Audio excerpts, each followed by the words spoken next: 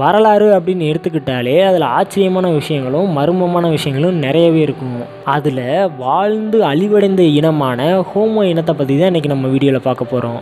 அதுக்கு முன்னாடி நம்ம சேனலை இன்னும் சப்ஸ்கிரைப் பண்ணலன்னா மறக்காமல் பண்ணிடுங்க. கூடவே ஒரு பெல் ஐக்கான் ஒன்று வரும், அதையும் சேர்த்து கிளிக் பண்ணிக்கோங்க.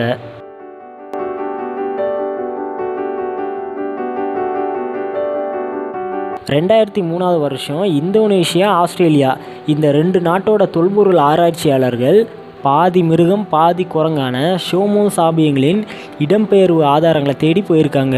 ரொம்ப வருஷமாக தேடி ஒரு வழியாக ஹோமினின் எலும்புக்கூட்டை கண்டுபிடிச்சிட்டாங்க. அதுக்கு LB1 அப்படின்னு பேர் வச்சுருக்காங்க. ஏன்னா அது லியாங்குவா குகைக்குள்ளே கண்டுபிடிச்சிருக்கிறதுனால. ஹோமோ இனம் ஒரு அழிவடைந்த இனம். மனித வகையிலேயே மிகவும் சமீபத்திய காலம் வரை வாழ்ந்த இனமாக இருந்திருக்கு. இந்த எலும்புக்கூட்டை எங்கே கண்டுபிடிச்சிருக்காங்கன்னு பார்த்தீங்கன்னா, இந்தோனேஷியாவில் புளோரஸ் தீவில் லியாங்குவாவின் குகைக்குள்ளே தான் கண்டுபிடிச்சிருக்காங்க. அந்த குகைக்குள்ளே கிட்டத்தட்ட 9 மனிதர்களோட எலும்பு கூட மீட்டெடுத்திருக்காங்க. அதில் தான் ஒரு முழு மனிதனோட எலும்புக்கூடும் மண்டவோடும் கிடச்சிருக்கு. இந்த ஹோமினின் இனம் கிட்டத்தட்ட 12,000 வருஷத்துக்கு முன்னாடி வாழ்ந்ததா தொல்பொருள் ஆராய்ச்சியாளர்கள் சொல்கிறாங்க.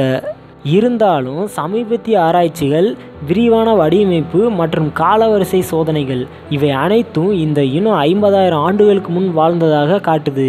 16ஆம் நூற்றாண்டப்போ போர்ச்சுகீசிய கப்பல்கள் வருகையின் போது இவர்கள் இங்கே வாழ்ந்திருக்கலாம்னு நம்பப்படுது.